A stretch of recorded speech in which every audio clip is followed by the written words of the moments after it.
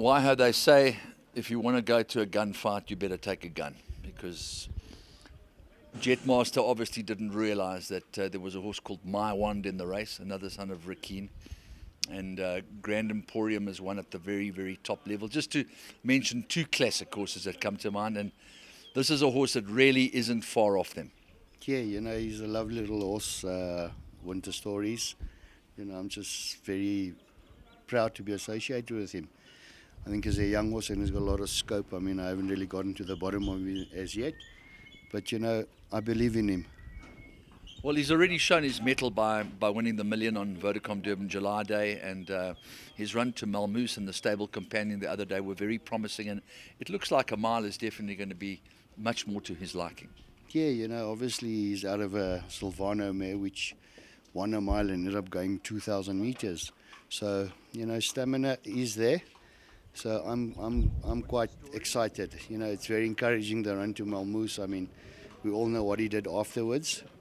But yeah, like I say, the Dingaans is always a beautiful race to win. But you got to take your chances and take on the best. Riding arrangements from the draw, what does Muzi do? Look, I would normally sit down and discuss it with Muzi. Obviously, we want to see how much speed is in the race. We're coming from a bit of a deepish draw 10, but at the end of the day, you can't give too much start away in group races. So we'll go through it and obviously see what is the best route for him. Little sprint up this morning looked impressive. Yeah, he's peaked at the right time, this horse. I'm very pleased with where he is. He's very well. So, like I say, for the Shamalal Racing Syndicate, we're taking our chances. And at the end of the day, he's an Addison horse. The stud's doing very well. They're breeding good horses, Hassan. But yeah, like I say, I'm very pleased with where we are now. Obviously, he's not the only runner that you've got on the day. Is there anything else that springs to mind?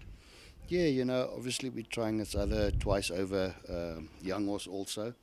Midnight Caller, I think is going to be a nice horse in time. But obviously with the COVID, everything got set back 3 months. So we're all trying to play the catch-up game and see what we're sitting with at the end of the day.